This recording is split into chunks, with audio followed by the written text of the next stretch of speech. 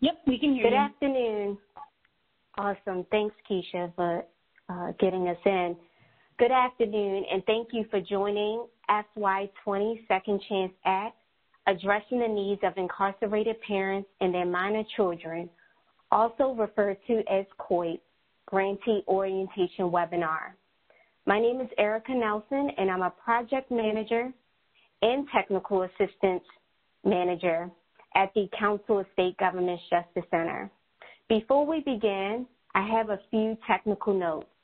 If you encounter connection or audio problems during this webinar, please call WebEx Technical Support at 1-866-229-3239.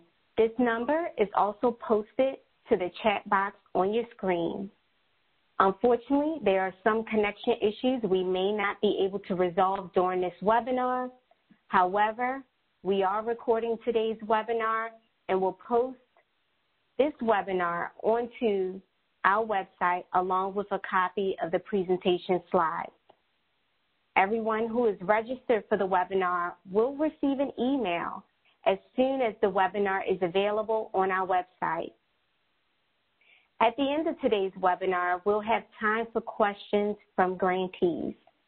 To ask a question, please enter the question into the Q&A panel on the bottom right corner of your screen. You can ask questions at any point during this orientation, and we will do our best to answer as many as possible before we end today. Joining me today as presenters are Kathy Mitchell, Program Manager at the Office of Juvenile Justice and Delinquency Prevention, Lisa Hall, Case Manager Administrator at Oregon Department of Corrections, Sherry Sandoval, Director of Corrections Programs at the Pathfinder Network, and Milo Dietrich, Program Manager at the Pathfinder Network. During today's orientation, we will introduce you to key partners for the Addressing the Needs of Incarcerated Parents and Their Minor Children grant program. Presenters will provide an overview of the grant program, including goals, objectives, and deliverables. We'll also provide key tips for getting your grant program started, including an overview of the planning and implementation guide. Also, administrators of the Parenting Inside Out Phase 2 Enhanced Visitation Pilot Project will share their experience implementing their Second Chance at COIP grant program, including navigating restrictions and policy challenges due to the current COVID pandemic. Also, we'll share key next steps for all FY20 grantees. And during the final portion of today's webinar, we will address questions. Now I'll turn the presentation over to Kathy Mitchell with OJJDP to talk about the Second Chance Act and key partners for the program. Thanks, Erica. Hi, everyone.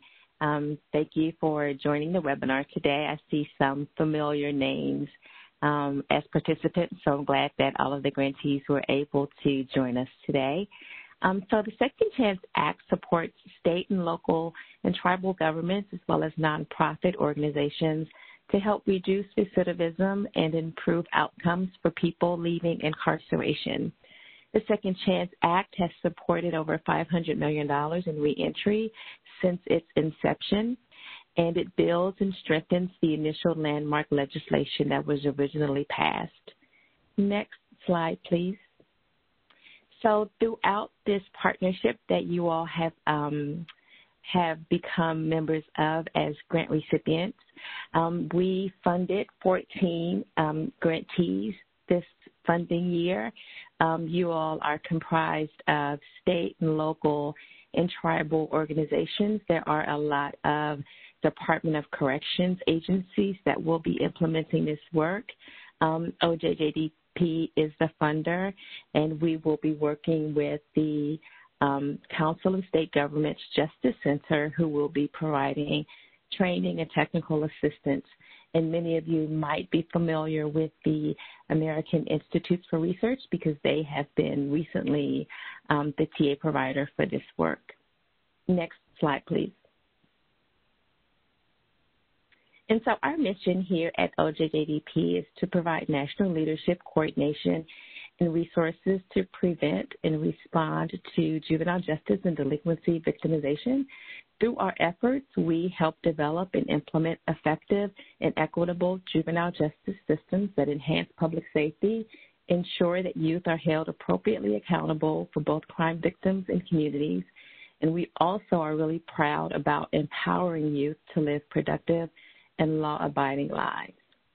So, Erica, I'll turn it back over to you. Thank you so much, Kathy. The Council of State Governments Justice Center is a national, nonpartisan, nonprofit organization that combines the power of a membership association representing state officials in all three branches of government with policy and research expertise to develop strategies that increase public safety and strengthen communities. Our agency develops research-driven strategies to increase public safety and strengthen communities and delivers training and technical assistance for Second Chance Act grantees focused on behavioral health, housing, and family support.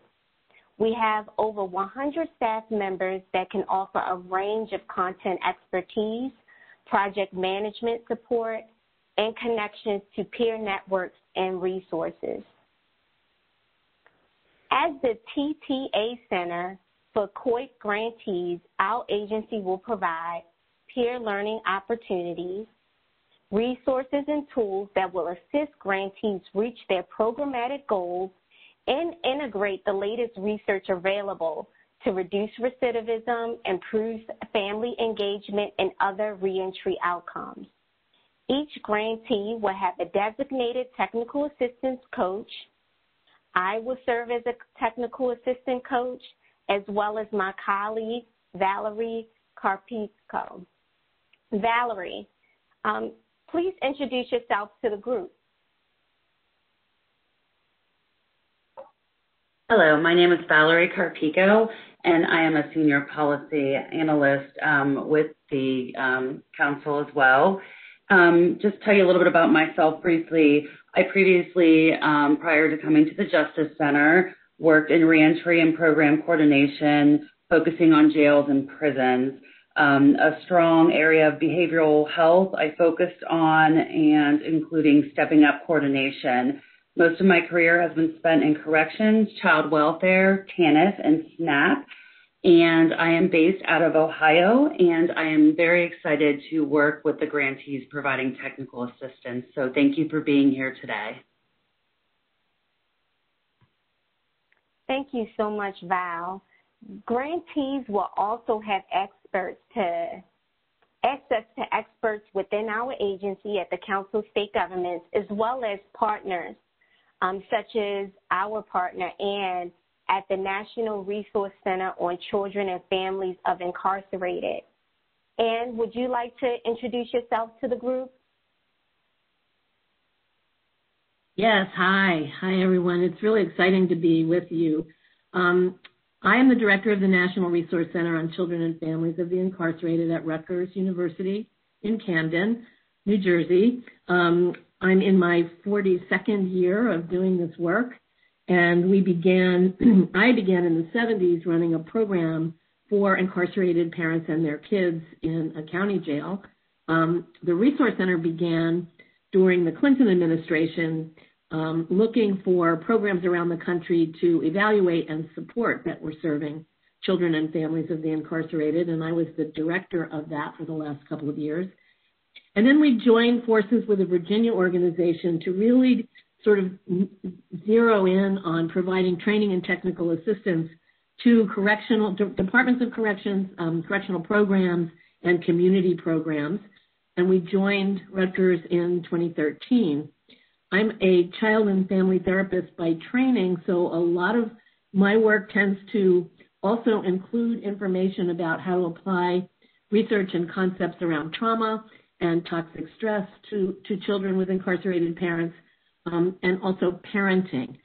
And so the mission of the Resource Center is to, number one, include the children, adult children, and the families in defining the problems and designing the solutions.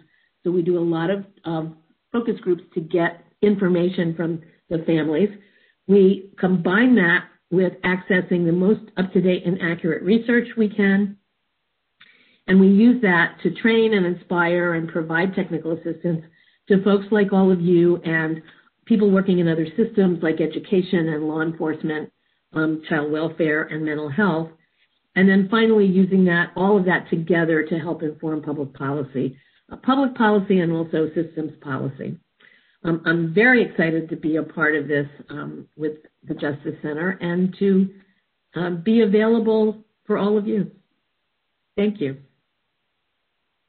Thank you so much, Anne. So you guys, as Grantee, you have a very strong team here with the Justice Center and our partners, as well as OJJDP, to make sure that you guys have the support you need to reach your grant programmatic goals.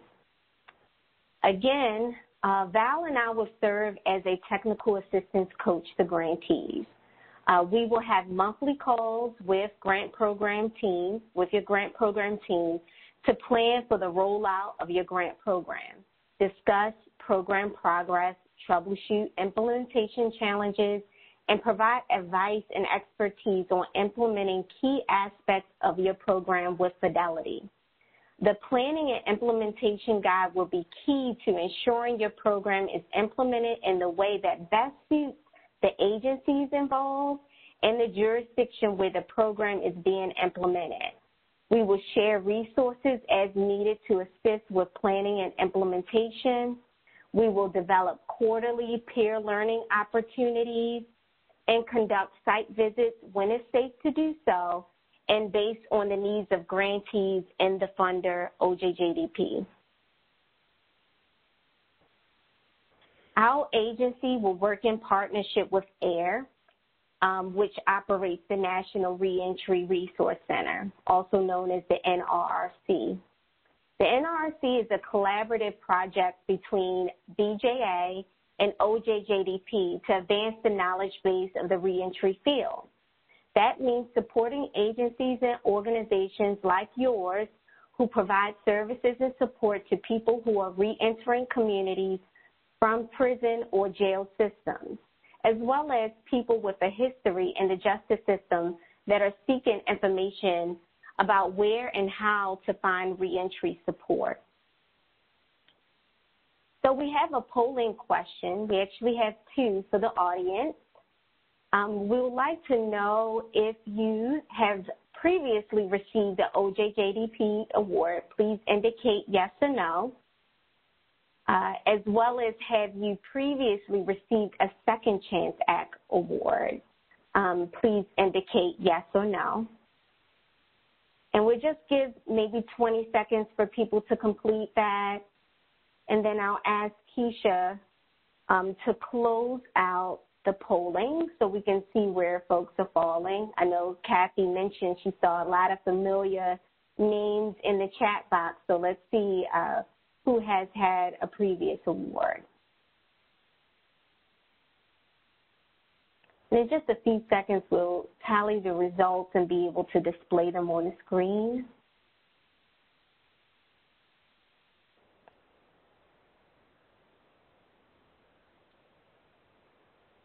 Okay. All right. So we have quite a few folks who have had a previous OJJDP award. About 7 folks indicated as such, when 17 indicated that they have not. And I would say a rather large portion of you all may have not had a Second Chance Act award. So for many of you that are on the line, this will be your first experience maybe going through the technical assistance process as well as just implementing a Second Chance Act program. And we are so equipped to help you to do so. So thank you all for participating in the polling. We will now move on to agenda item number 2, which is the program overview.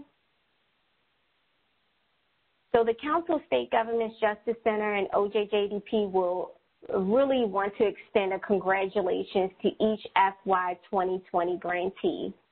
There's a total of 14. I really want to hear from you all whether or not you had an opportunity to review the grant program descriptions for your peers that are in your cohort. Can I get a show of hands from the group if you were able to review those program descriptions prior to today's webinar?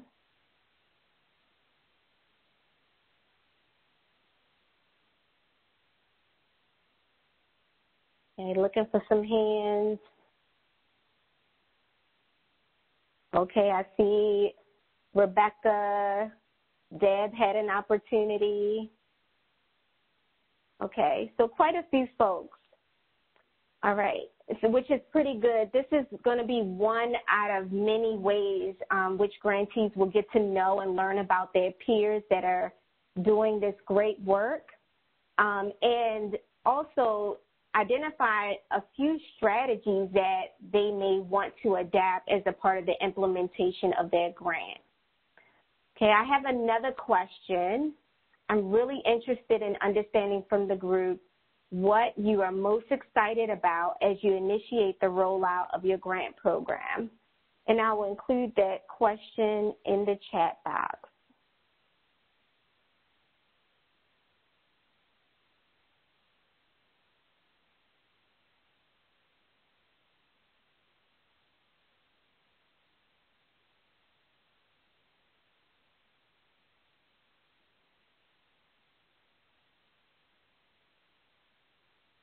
Okay.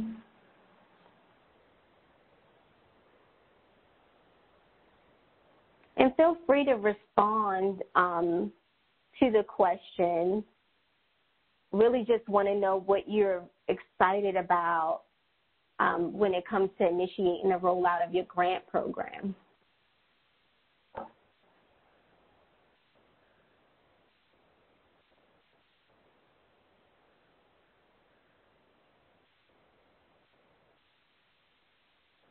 Okay.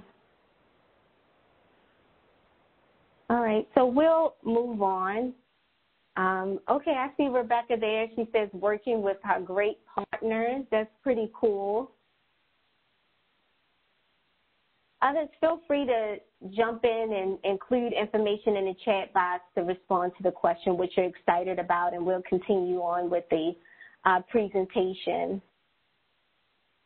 So addressing the needs of incarcerated parents and their minor children program provides funding to support state and units of local government to develop activities that foster positive family engagement between incarcerated parents within detention and correctional facilities and their children who are under the age of 18. The program also supports the children of incarcerated parents by providing services that reduce the likelihood of antisocial behavior and future involvement in the juvenile justice system. The goal of the program is to assist states and localities in developing or expanding services that meet the needs of incarcerated parents and their minor children to prevent violent crimes, reduce recidivism, and provide support for minor children. Key objectives include providing support to facilities for staff, equipment, tools, resources to create child-friendly spaces within detention and correctional facilities, develop safety protocols and procedures for children who are visiting their incarcerated parents, developing programs and services that support the needs of parents and their children while the parent is incarcerated and as the parent transitions to the community from correctional custody. Key program deliverables shown on this side correspond with the objectives just mentioned. One area I'd like to highlight is the second bullet on this slide, which is to provide services that meet the need of children who are incarcerated, children who have incarcerated parents, Studies show that 2.7 million children, or 1 in 28, have a parent behind bars, which can cause a reduction in education attainment for the child, as well as negatively impact other factors such as economic prosperity and household stability. In addition to serving parents, it's important for grantees to think through how they are delivering services in a way that directly impacts the children's growth.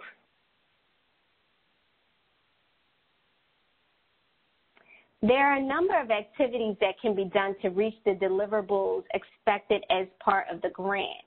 In previous cohorts, we've seen grantees partner with agencies and service providers to develop or expand evidence-based and best practices and services to incarcerated parents and their children, including providing parenting classes, supervised in-person and virtual visits. Also providing training for correctional officers to include safeguarding children and families visiting incarcerated parents, as well as adverse childhood experience or ACE training.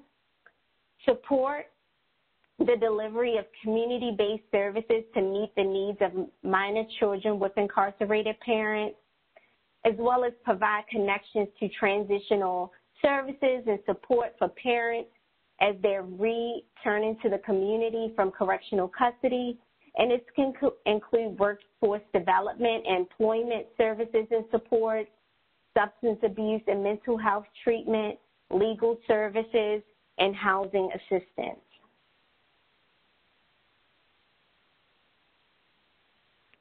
Now let's talk a bit about key activities a part of the planning process.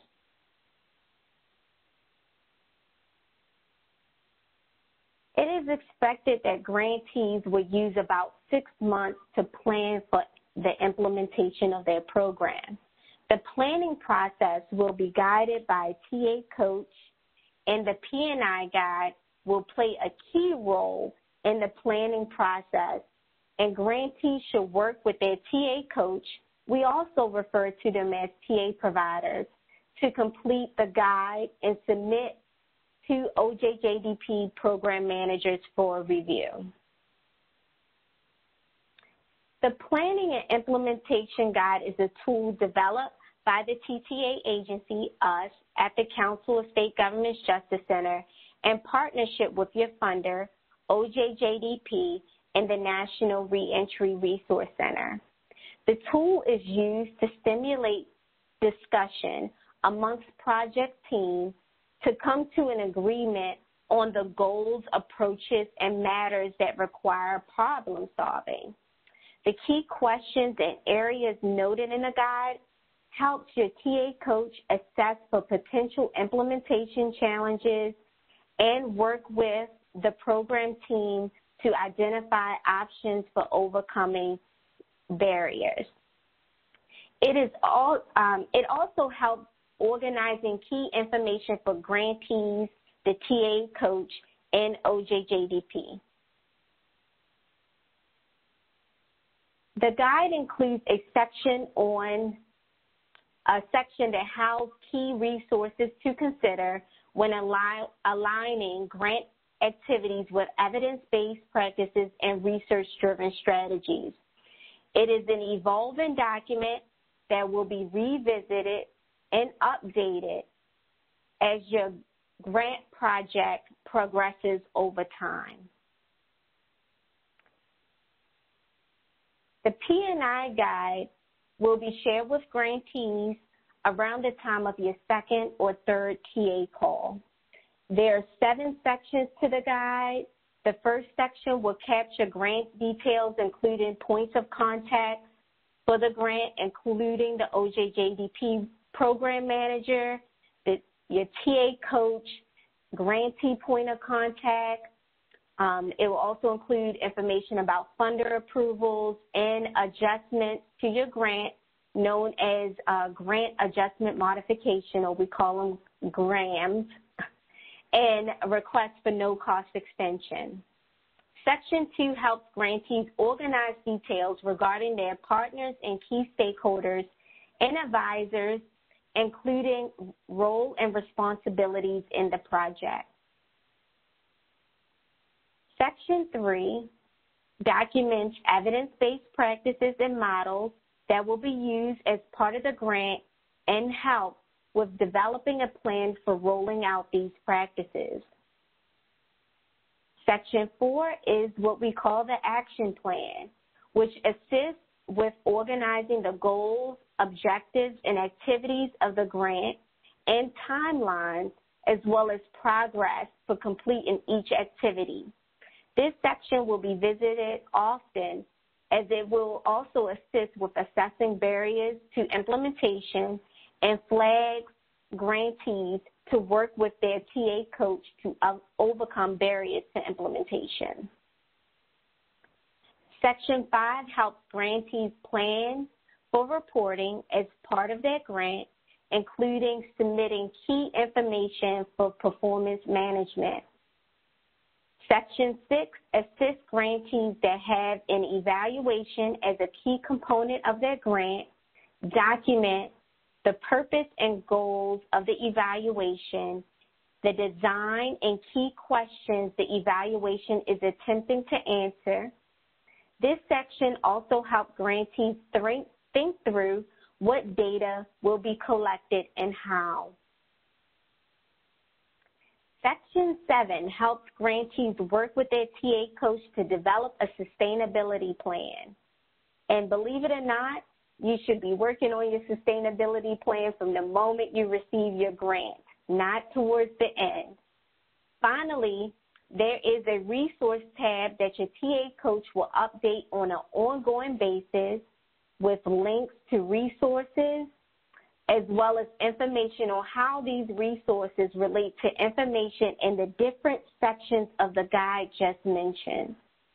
The final draft of the P&I guide should be shared with your designated OJJDP program manager, either Kathy Mitchell, who you heard from earlier today, or James Smith. Contact information for both program managers as well as TA coaches are provided on the last slide of this presentation.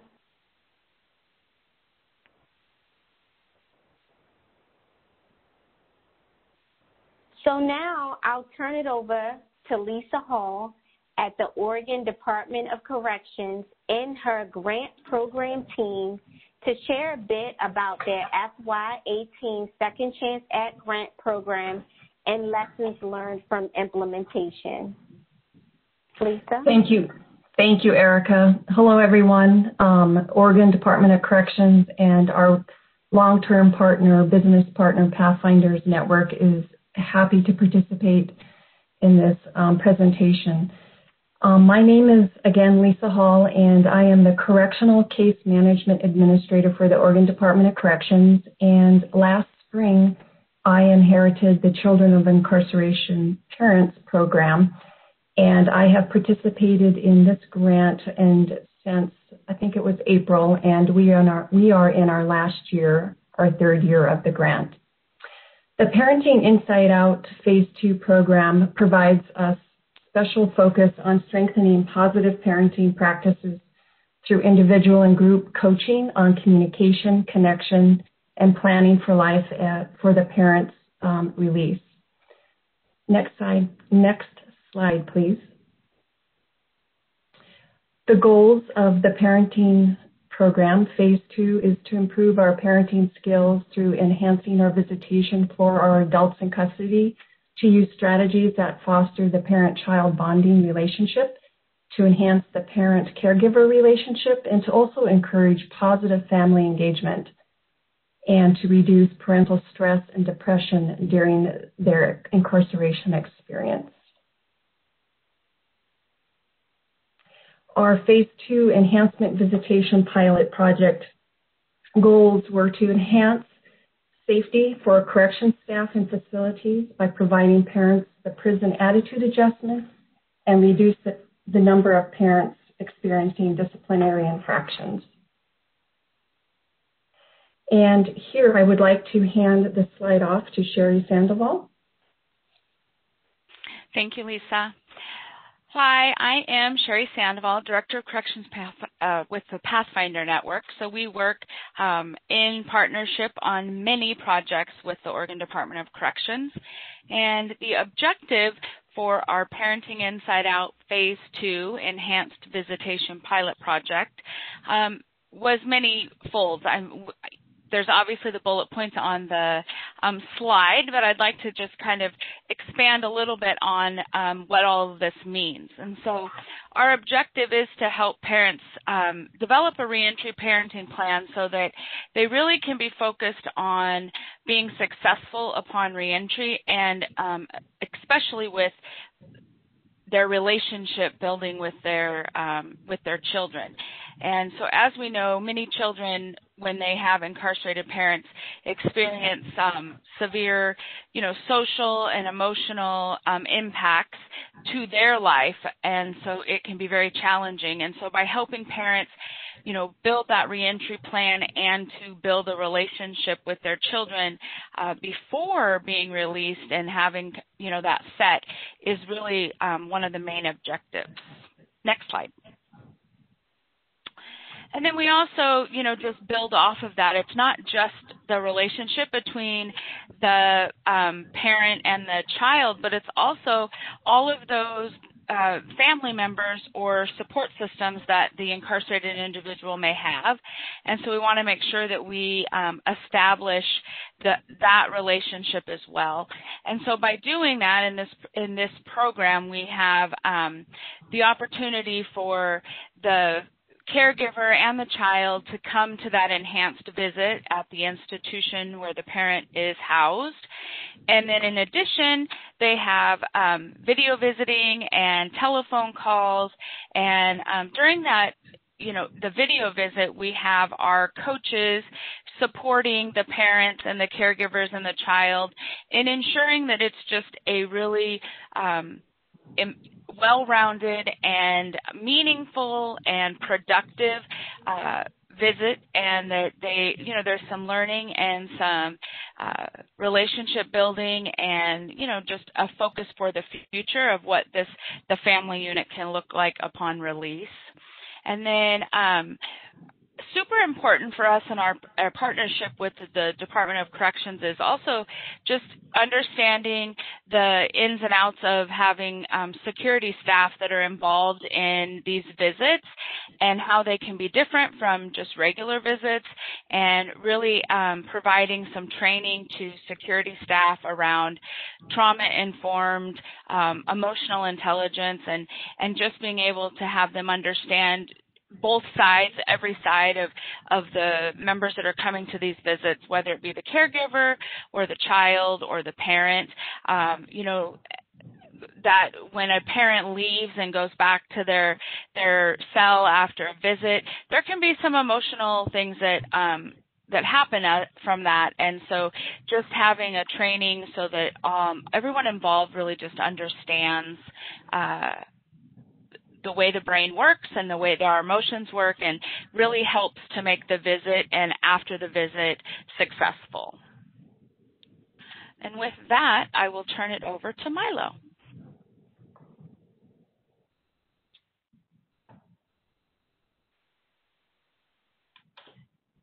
Hi, everybody. This is Milo Dietrich. Can you hear me okay?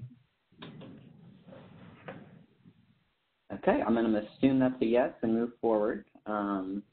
Thank you, Sherry, for the overview of our PIO Phase 2 Enhanced Visitation Program.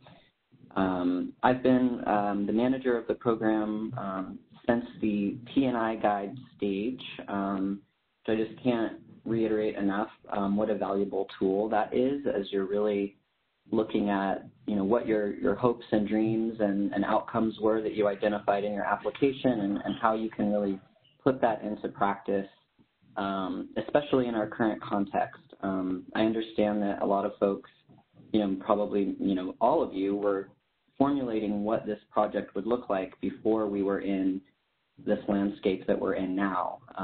And that was certainly the case for us. And so I think, when we talk about accomplishments and lessons learned, so often these go hand in hand. Our accomplishments are directly tied to things that we're learning as we go.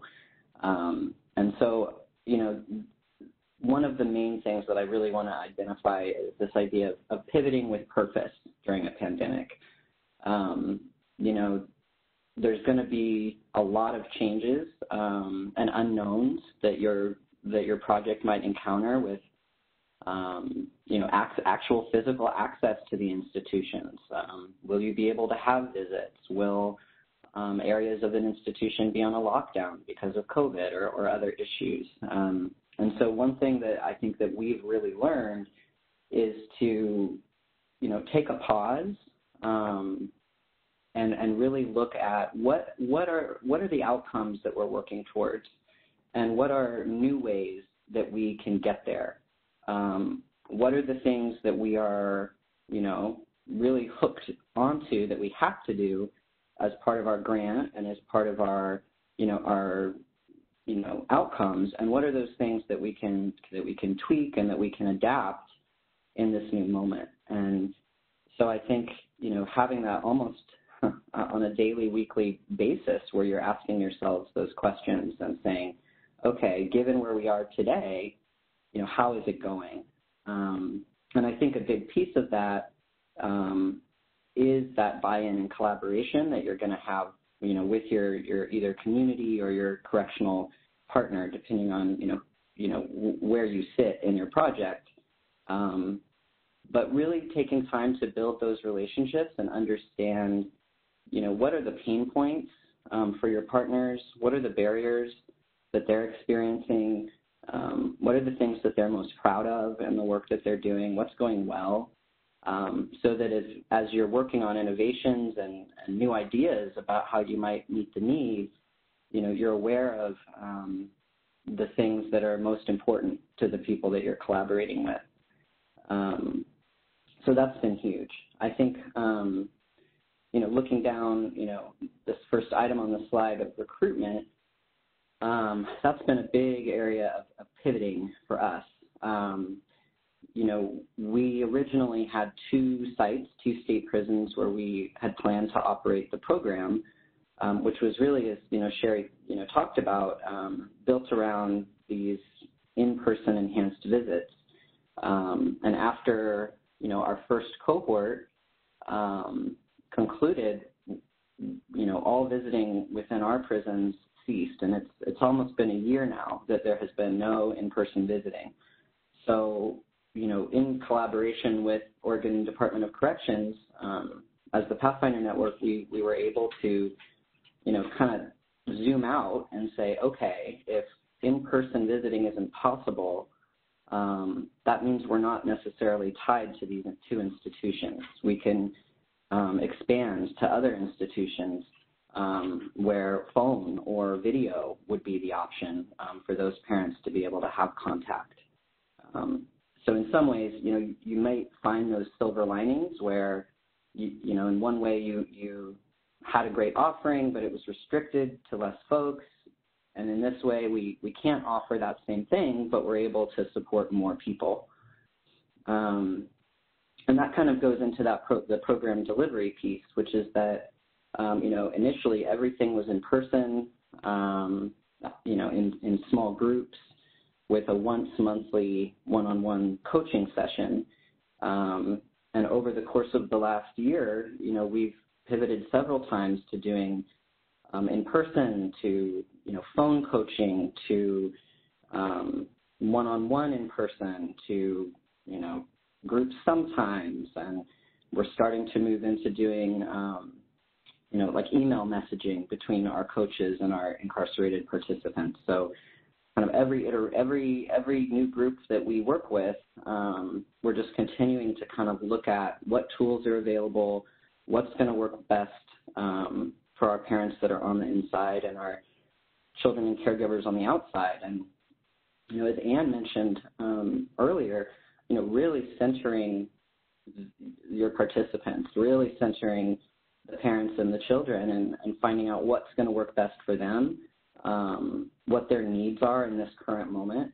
I think that you'll find you have a lot more buy-in from participants and a lot more sustained motivation when folks are really centered during what's happening, especially when we have so many unknowns right now.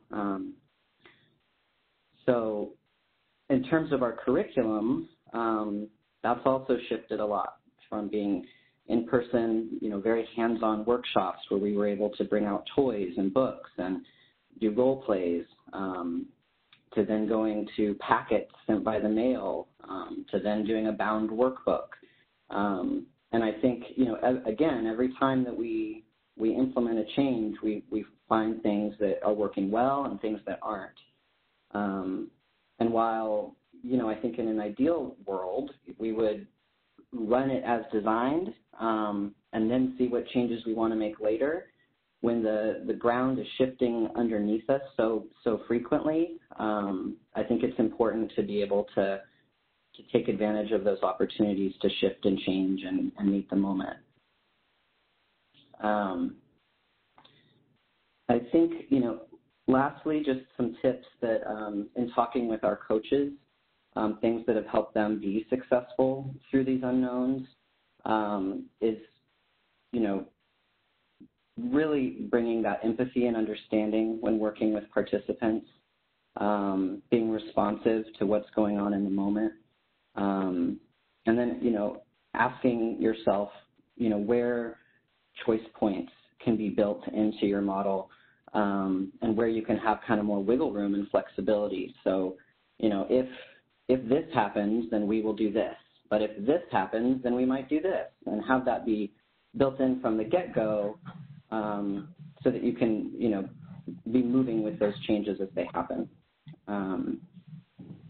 I think lastly, if you are going to be using technology more than in-person visiting, really working with the participants in your program to understand that technology, because that can be a real barrier. We found with our folks, the systems aren't always super intuitive, and so becoming an expert yourself on how those work, so that you can really be that partner in getting folks connected, can be huge.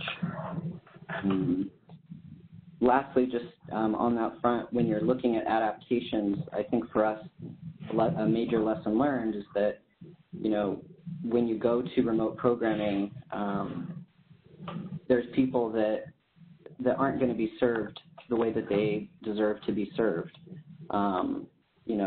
When we consider language, when we consider learning styles and all of those things, who are we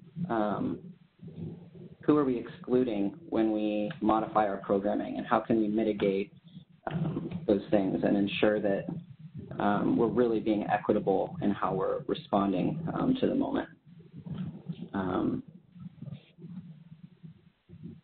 When it comes to, working with our partners at DOC in supporting correctional officers and supporting parents that are on the inside, I think a major lesson we've learned is, which Sherry touched upon, was that it's not just the officers that are in a visiting space that are interacting with parents. Every staff person who interacts with an incarcerated parent, whether that's in the visiting room or the corridor or the dining hall or their cell, that person's a parent 24/7, and they're going to carry that experience with them. And so just being able to expand that training from what we had initially designed, which was visiting staff, to being able to really see how we could offer it to more people within the institution, that would be a lesson learned for us. Moving on to technical assistance, having a team of folks who are experts in the field and who've helped so many folks like ourselves with their grant projects in the past has just been hugely helpful. Getting to hear from other grantees, who are operating different sorts of programs, hearing what it's like for them, having that community has been wonderful. And just, again, having that problem-solving help as we're going through this time of COVID has been wonderful. And I know Lisa Hall, our partner at DOC, also had some thoughts about those benefits, technical assistance. So I'll turn it over to Lisa. Thank you, Milo. We have depended heavily on our technical assistance, and to give this a little more context for the audience, in addition to COVID-19 restrictions with limiting public access to the institutions, for those of you that don't remember, this summer on the West Coast, we had extensive wildfires, and during that time period within the Salem area, we had to evacuate 4 correctional institutions, which we have never, ever had to do within our history.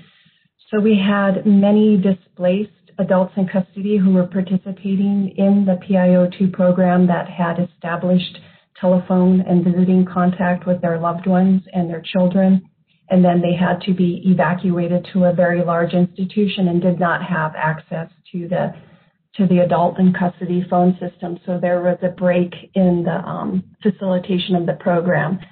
And many times, to give Pathfinders, our partners, credit, they were kind of the in-between between the children and their adult parent in custody to relay messages that your parent is doing well, they don't have access to the telephone or to the video because they've been relocated to another institution, but they're safe. So that was really critical and important in providing children stability to know that their parent who's no longer at their home institution was moved, that they were safe and were no longer in the path of the wildfire. So our technical assistance has been extremely important to us. Pivoting, I can't underscore the strength of that word. We were allowed to redesign the program on the fly to be able to meet our clients' needs as well as the children, and we were we have a lot of gratitude for being allowed to amend the program to meet the needs of our parents and children. And we can't stress that enough, that if you have a question, there is no such thing as a silly question for your technical advisor. Sherry, would you like to add anything before we move on? No, I just like that last part that you said, Lisa. That is true. We've asked lots of what some might think of silly questions and have been met with much respect and much gratitude for our desire as a team with Oregon Department of Corrections and the Pathfinder Network in combination with our TA to really throw, what I call mud at the wall and take what sticks and move and pivot and be able to do that. So there was really nothing that we proposed that didn't get talked out, and so we were really grateful for that it didn't feel like we had barriers in working with the TA, that it was really a collaborative effort to really get our parents and our children what they needed. Great. Thank you, Sherry. Yeah, thank you so much, Lisa, Sherry, and Malo, for sharing your experience in talking about, pivoting and lessons learned as you're implementing your program. You can expect if you have a program for 3 years, there will be some barriers to overcome and some great lessons learned, and it was really good to just hear you all speak to how you were able to make it work given external factors, internal agency factors, and so forth. So thanks again.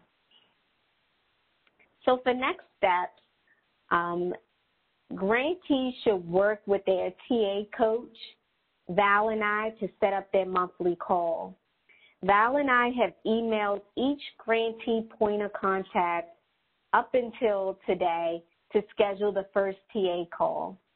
If you haven't received an email, please check your junk box or reach out to the person that is noted as the point of contact or your grant application.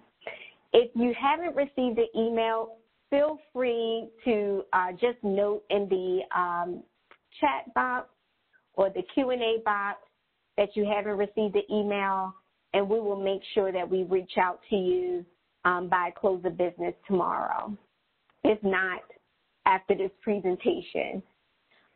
During your first TA call, your coach will review your proposal with you and identify if there has been any changes to your grant program plan, including partners or the point of contact.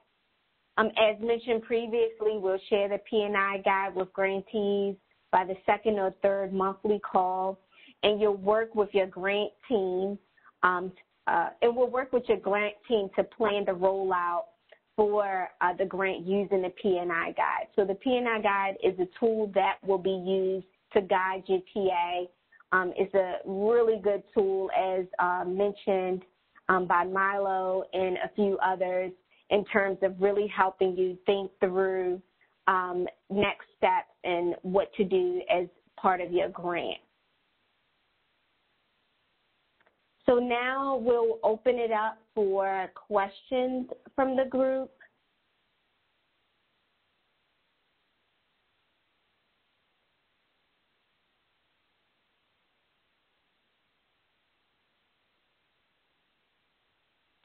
Feel free to include or drop any questions you may have. Like Lisa mentioned, no question is a bad question. So again, if there's any questions or concerns that you're interested in, please feel free to drop a line in the chat box or the Q&A box.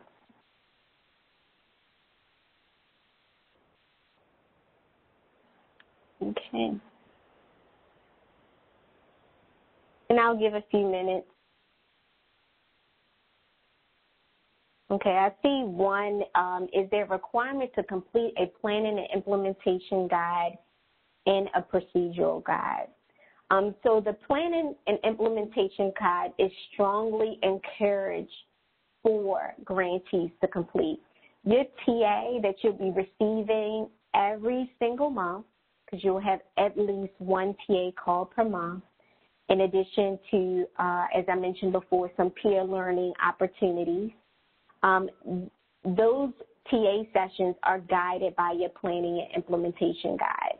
So during the calls, we'll be walking through the guide, documenting information, talking through challenges, identifying what may be some good resources for you in terms of thinking through the implementation of your grant program, identifying, where there may be some opportunities to establish buy-in from different stakeholders and leadership so we can move the grant program forward.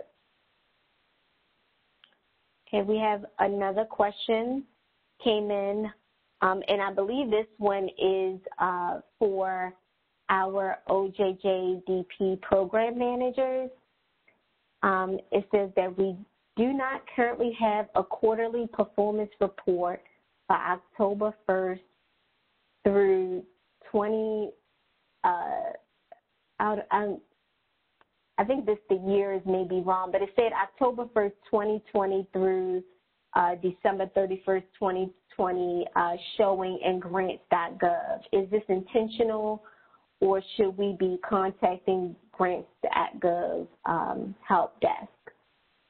So just for clarification, are you saying that you've seen a performance quarterly report for this time period?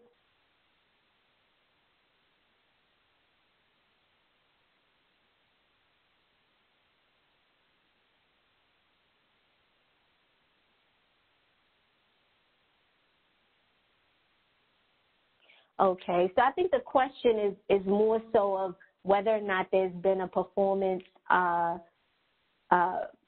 measurement report due as of right now. Kathy or James, do you mind maybe jumping in and sharing a little bit about performance management reporting and when it's due? Hi, Erica. Yeah, I can offer a little bit of insight, and then James can certainly add to it if he he has additional guidance. So there was an email that was sent out to all grantees, I think the very last part of January. So if you're not getting these types of communications, please let your grant manager know. It may have come, and it was an automated message, so it would not have been sent out by James or myself. It would have been automatically sent by the Just Grant system, or it would have been an automated message from the PMT folks. But it would have been sent out probably like the very last few days in January. So if you're not getting Gov delivery emails, and if you're not getting these automated messages which contain these types of guidance, please let us know immediately, because the question was answered in that email. So just really want to make sure you guys are getting all of the communication that you need. So I'm just going to read verbatim from that email that was already distributed. So the deadline for reporting is the 28th of February. Grantees with an award start date of 2020, which I presume all of you are, will submit their progress narrative report exclusively in Just Grant. You're not required to complete a PMT report. There's a link in the email that says to refer to the performance reporting e-learning video to learn how to complete your report. And if you have any questions, you can contact either the Just Grants Help Desk or you can contact your grant manager. So with that kind of means, and that was just a very small snippet, it's like a 2-page email. It's filled with guidance and links and other helpful stuff. But if you are a 2020 award recipient and you've logged into Just Grants and you are not able to see that survey, which is it's basically your narrative. It's a weird way to call it that, but it's going to be called the survey. You click on the survey, you'll see the questions, you'll complete it, you'll submit it, and that wraps up your reporting requirement for the period of October through December. If you are a 2020 recipient, you log into Just Grants and you don't see the survey link, that means there's a glitch in the system, and you should contact the Just Grants Help Desk, maybe copy your grant manager on that email. What I've been doing with some of my award recipients who have gone into Just Grants and they don't see the link, so there's literally nothing to complete. I have a narrative template. I've just been emailing that to them and asking them to complete it. The questions are similar, and we kind of do it that way. But ultimately, you do want the system to be more responsive. So it is really a technical glitch, and you can just reach out to the Just Grants Help Desk. But also, you really want to make sure that you're getting this guidance to your email boxes so you can be aware of any changes or glitches that are coming up.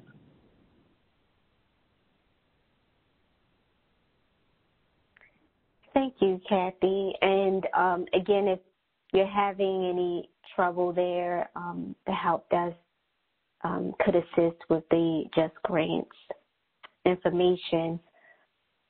So we have another question, and this is for the Parenting Inside Out Phase 2 folks. So Lisa, Sherry, and Milo. Someone is interested in hearing you speak more about the bound curriculum and the mail packets that are sent to families.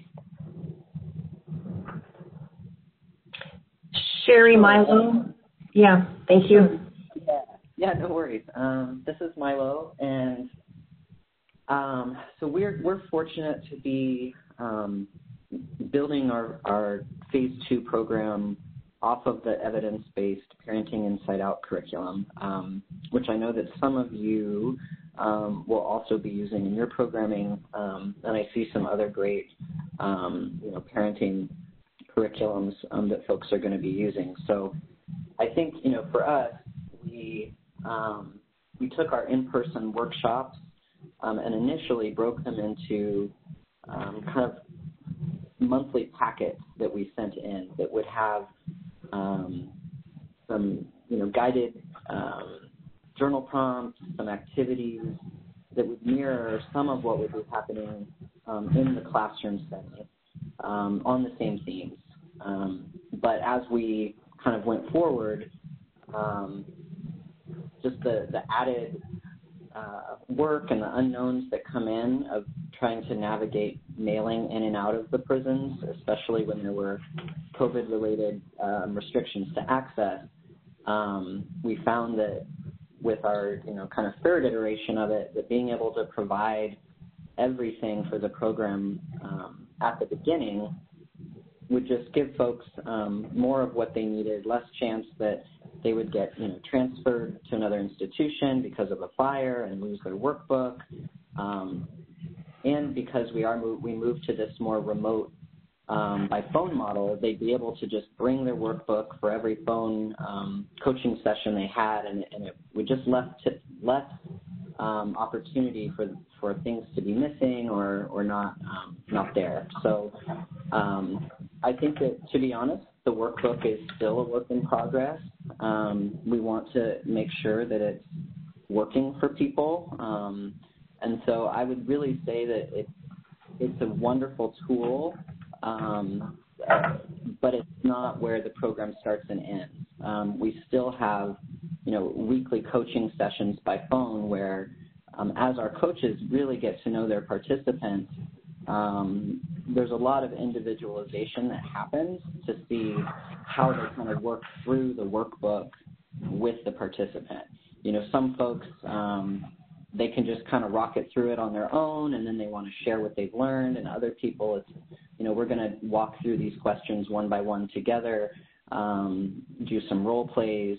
So, I think creating it in a way that, depending on what kind of access you would still have to participants, just really being mindful of what are things that they can do on their own, and what are things they could do in community with peers, what are things that they, really would benefit from having that coach conversation with. If there's anything, more specific on that front that you have questions about, we'd be happy to talk through it or follow up after the session as well. And Milo, I would just, this is Sherry, and I would just add to that the workbook is really, was just one of those pivots that we made to help keep the very basic things that they would need to be relatively successful in continuing with the check-ins with their coaches. But like Milo said, plans are very individualized. So what the facilitator would have access to, or the coach would have access to in an in-person workshop where, one participant might talk about having only toddlers and one participant may have teenagers, an in-person would allow for the coach to really access their resources to really help that parent and child, whereas the workbooks are very much just what would they need to be the bare minimum of being able to open those conversations and whatnot. We would just never be able to put everything in a workbook that would be needed for them to, have everything that they need. So it was just a way to keep, the fires and the moving between institutions meant that sometimes mail was at one institution waiting to be delivered because of COVID restrictions, and the AIC was now at a completely different institution. So it was just one way to meet that need. Thanks, Sherry and Milo. There was a question of whether or not you'll be willing to share the workbook. So I'm not sure how you guys obtained the workbook. Was it purchased, or do you have duplicates? But there is someone who's interested in kind of taking a look at the workbook as well. I think on one of the last slides that you had has our email address. And if you email us, then we can kind of share with you. It's really a collaboration of many different things that we put together, and we could definitely provide you with the resources that we use to kind of collaborate what we needed for our program. And this is Lisa, and I just want to keep in mind that this new process is growing and evolving, and we're constantly making changes and improvements to it. So this is not the final product. This has been quite the journey for us, so as we continue to move forward in these current circumstances, things hopefully will continue to improve so that we can have a really high quality service. Absolutely. Awesome. Thank you guys so much again.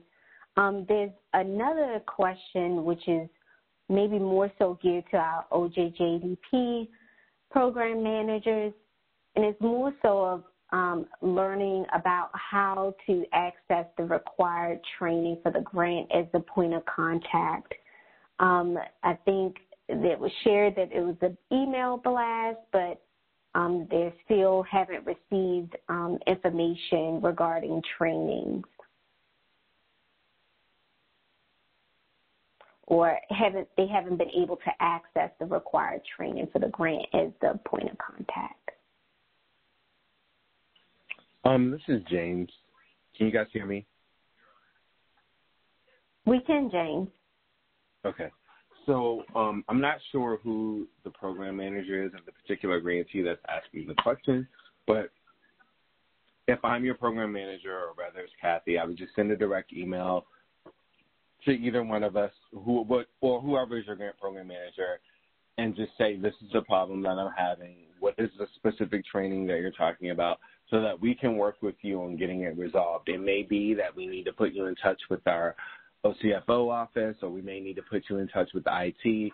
So just send us an email on those specifics. Please be sure to include your full name and contact number and your full grant number, so that we don't have to do a lot of back and forth. We can try to get the issue resolved quickly. Thank you so much, James. And on the next slide, it does have the contact information for the program managers as well as the TTA coaches. So if you're having issues getting the training that you need as the grant point of contact, please reach out to the OJJDP program manager that you're assigned to. And like James mentioned, he'll be able to work with you in resolving that. So the next question that we got is very much a technical assistance question in terms of, when developing your grant proposal, you may have some positions that, you're hiring for or initially intend to hire for, but having a difficult time filling. So my response to this would be, there's definitely an opportunity to work with your TA coach to identify some different strategies for recruitment.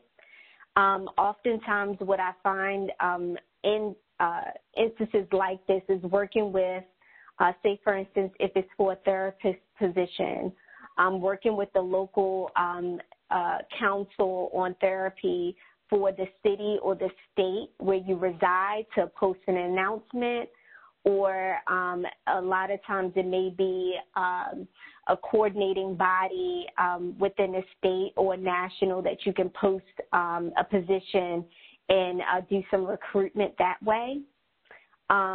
If there's any modifications to what you originally proposed in your grant, whether it's the positions that you're hiring for or the actual curriculums that you're using, or anything that's key components of your program that you're planning to change, that is definitely something that should be consulted with your OJJDP program manager. And as a TA coach, our goal is to try to, as much as possible, to get you to be able to implement your program as originally designed, but we definitely understand that things can change and it can create barriers to doing so, and that's why we'll work with you and OJJDP to identify a solution when that does come up. Okay. There's a question about the planning and implementation guide. What I would say with regards to completion or final deadline, generally with grantees, it could take about 6 to upwards of 9 months to kind of go through the actual planning and implementation guide. As I mentioned before, this is an evolving document. So as things change within your program, this document should be updated so that it is always reflecting as what is currently happening in your program. So this is a document that you will visit often throughout your grant program. But what we find generally in terms of close to completion is about 6 to 9 months. But given that it's COVID and a pandemic happening, we understand that it may take a little longer to start rolling things out, and we will work with each grantee to make sure that they're able to do so in a manner that works well for their system and their partners. Okay, I don't see any other questions. But again, if things do come to your mind after this webinar, please feel free to reach out to your OJJDP program manager or your technical assistance coach. As mentioned earlier, every grantee point of contact should have received an email from the TA coach to schedule the first TA call, which will start in March. If you haven't received the email, please make notation in the Q&A or chat box so we can make sure that we do contact you. So that concludes today's webinar. I want to thank the grantees and partners for their participation, as well as all our speakers today for sharing some insights and excitement for the rollout of the fiscal year 2020 grant programs. So contact information is listed here on the last slide if you have any additional thoughts or questions. Other than that, have a wonderful afternoon and enjoy your weekend. Thank you.